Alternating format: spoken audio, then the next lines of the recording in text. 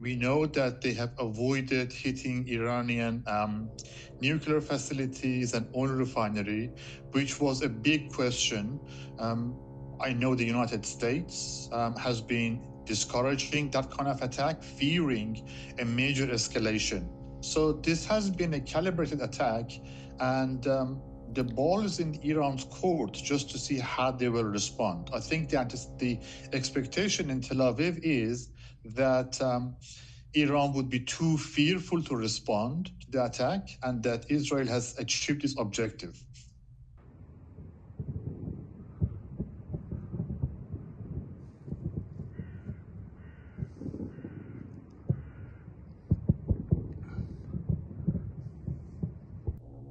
But it does really open up a Pandora's box.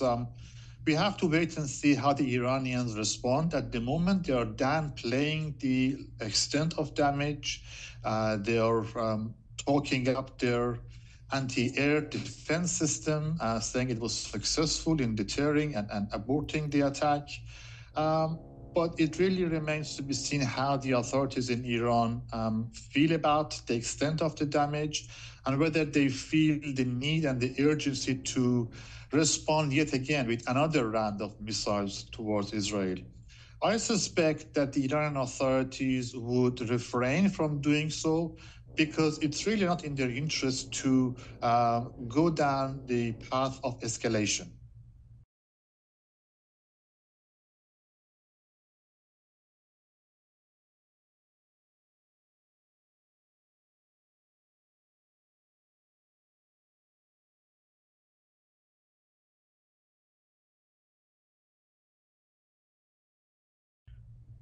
I think there would be some differences in the way the new president would respond to Israel.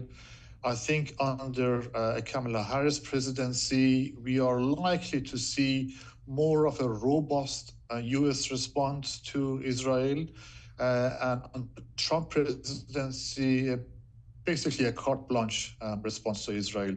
So I think from the Israeli point of view, they would favor to have Trump in office because it just gives them the freedom to act the way they wish.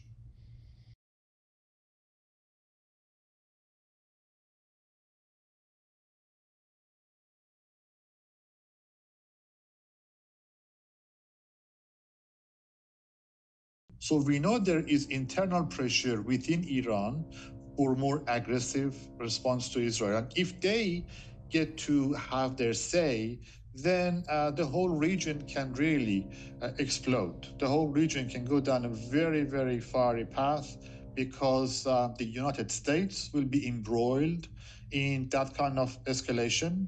The United States has bases in the region. The United States has troops based in Israel now.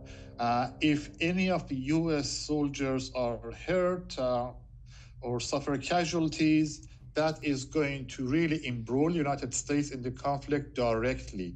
And that's a very dangerous turn.